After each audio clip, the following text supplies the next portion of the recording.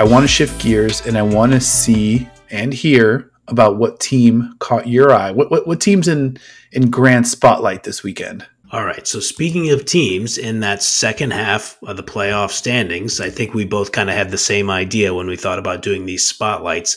Give me the Chicago Red Stars.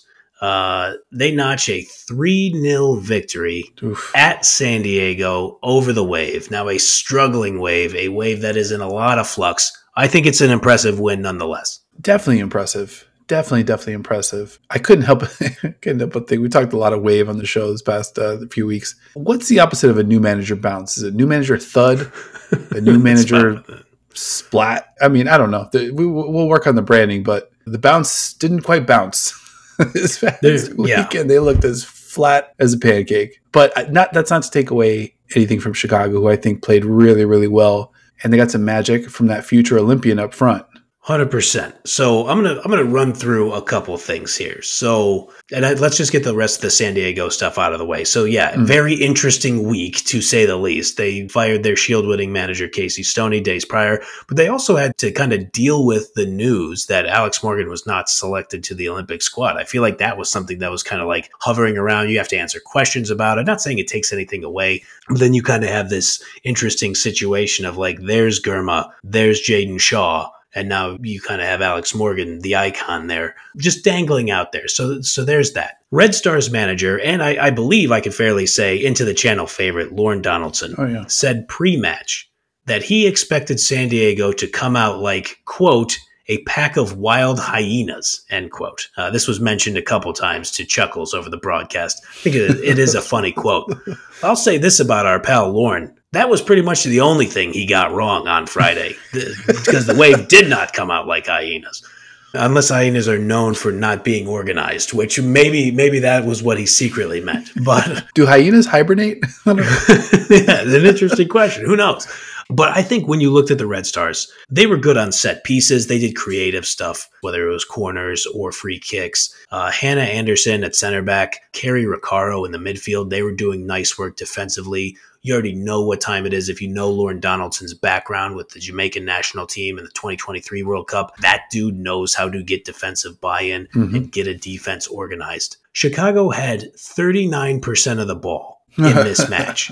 They only had 27% of the ball in the second half. Wow. But I will say, the Wave, they looked a little dangerous in some spots. They had maybe a little less than a handful of spots where I thought maybe somebody could have scored, but they did not look that threatening. And a lot of those shots that they took barely even phased Alyssa Nair.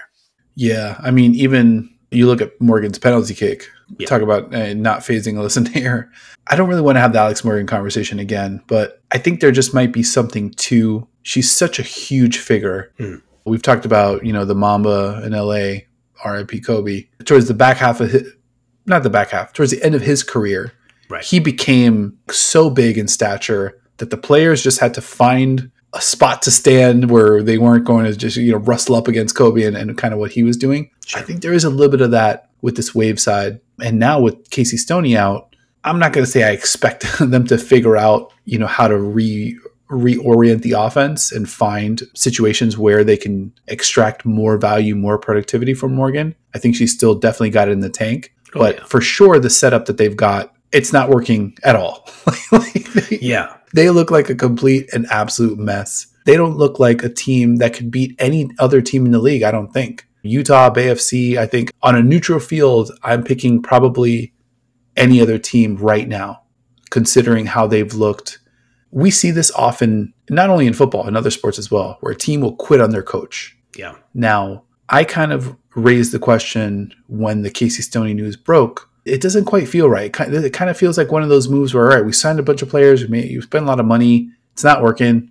I don't know, fire the coach. I wouldn't be surprised if that was the thought process. And I also commented, all right, we're going to see. We're going to see how much of the issue was the manager. And I think usually the new manager bounce is often correlated with like, all right, get this fucking guy out of here or whoever, right? Like let's just start over. But it does feel like this isn't a team that has quit on their coach, but maybe it's a team that has quit on their organization because they looked worse to my eye than they had in previous weeks. That's not usually what you see when a manager kind of gets bounced. Very curious to get your opinion on that. It's an interesting point. It's bold, too. You win the Shield the year prior. Can it go south that quickly? We've seen it happen with teams, like to your point, across multiple sports. It's a tale as old as athletics itself that, you lose the buy-in, something happens in the locker room. We haven't done any reporting on that.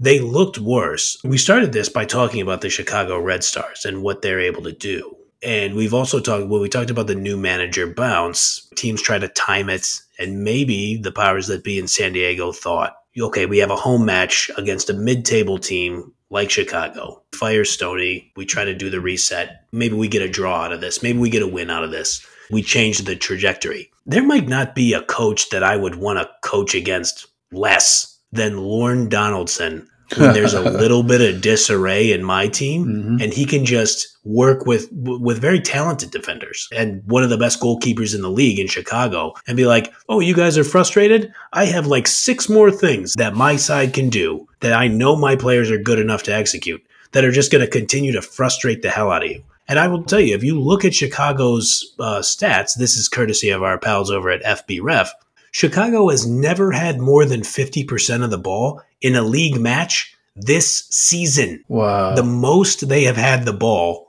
was 47% possession versus the Thorns, and that was in a 2-0 loss at home in Chicago or outside of Chicago where they play. So, Bridgeview. Speaking of playing at home versus away, Chicago is 2 wins, 0 draws, 5 losses at home. And now, after this victory in San Diego, they are 4 wins, 2 draws, 2 losses away. And I just think you have a combination of players and a scheme and just a style and identity that if you're already frustrated, you're not in for any relief when you go up and play against them. That's a great point. I was thinking about this Chicago team specifically. They kind of remind me of the Leicester City team that won the title. That's funny. Where you've got Swanson, Jamie Vardy spot, maybe N'Golo Kante is, I don't know, we'll swap him in for Sam Staub maybe, in terms of like just impactful, even though midfield defender there. Great goalkeeping. But it's really just like, we're just going to sit back. We're going to kind of like play it cool. We're not going to panic. You can go full hyena on us. Sure. But then when the time comes, we know what to do. And they absolutely got it done. Like this Chicago team, when you think about, did Chicago really take this one or did the Wave kind of give this one away? It's pretty much 100% of both. Sure. Like I think the Wave kind of rolled over and Chicago came in and laid the smackdown. Like this team should not be 3 goals better on the road at San Diego, but credit to them. They were like, all right, well, if you're going to come out here at 70 to 80% speed and not really match our level, not really match our intensity, we're going to embarrass you. And I think that's kind of what we saw. I love that they play. I think it's right. I think they play with that attitude. And I think when you watch Staub and Swanson on the field, I know we always point them out specifically, they play with that kind of attitude themselves. Nair? Yeah, Nair too. I mean, she will stare you down, stop your penalty kick, and then go and blast one past your keeper herself. So let me ask you let me give you a hypothetical here. Oh, and first, before I do that, Ali Schlegel didn't even play in this match. She has 4 goals on the season, matching Penelope Hawking's 4 goals. Mallory Swanson has 6. Let me give you a situation here.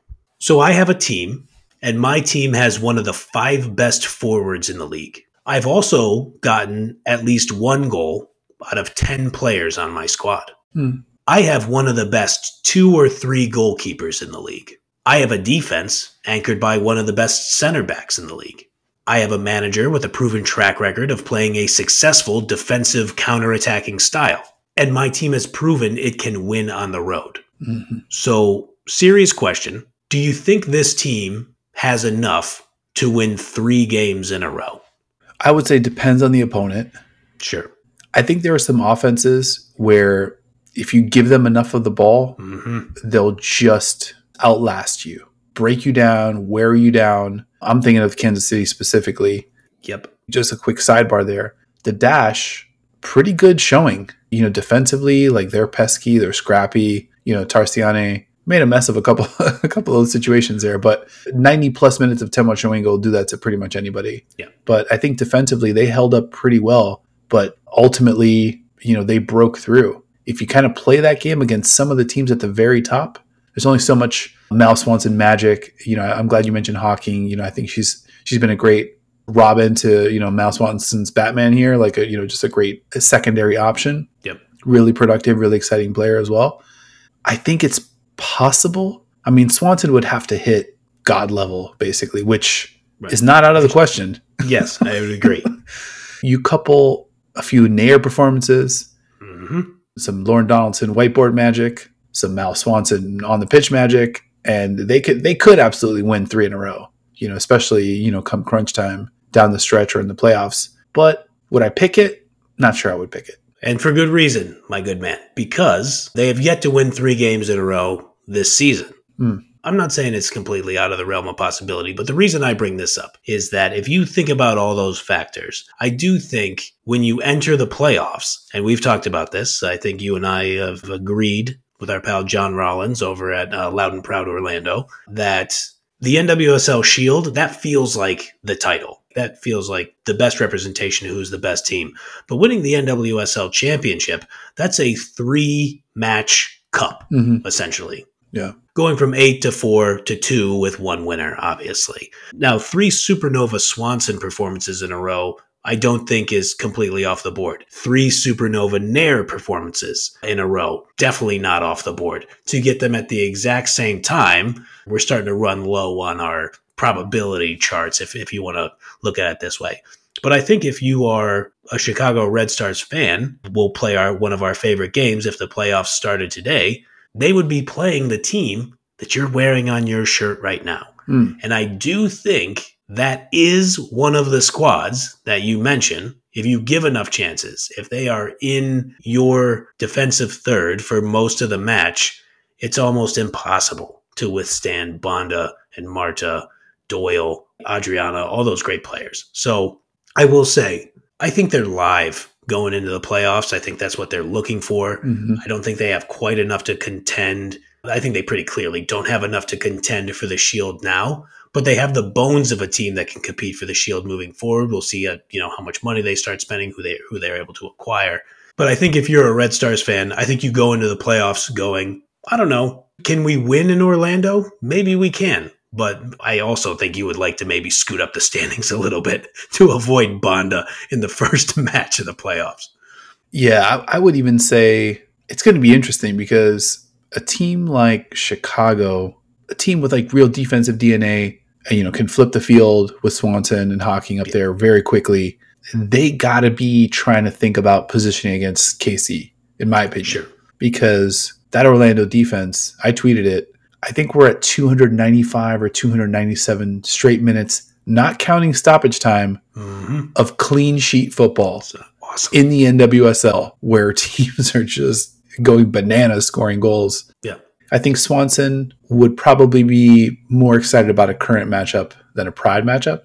Yeah. But to your point, it's not just winning 3 in a row now. It's winning 3 in a row against playoff teams, against top 8 teams. That's a good point. And if you're, and all of a sudden, if you're in that 5 to 8 range, you also have to go on the road. And this isn't the same. This isn't exactly the same as what's happening in North Carolina, where you've got an MVP, maybe possibly working your way back. The Chicago team is loosely the team. I definitely agree with you. I think they could get hot. I could see this team definitely winning one playoff matchup in upset fashion. And then from there, it's like, can you string 2 together? Right. We see this corollary in the NBA a lot. Who's the best player? Who's the best player on the floor? Who's the best player on the pitch? If you got the best player on the pitch, you've always got a chance. That is where you raise such a good point about it's not just winning 3 in a row, it's winning 3 in a row against playoff teams. If you have to play against Barbara Bonda, as much as we like Mal Swanson is now firmly the second best player on the pitch. That's no slight against Mal Swanson, obviously. No shame in being second place there. So obviously you should be encouraged by 4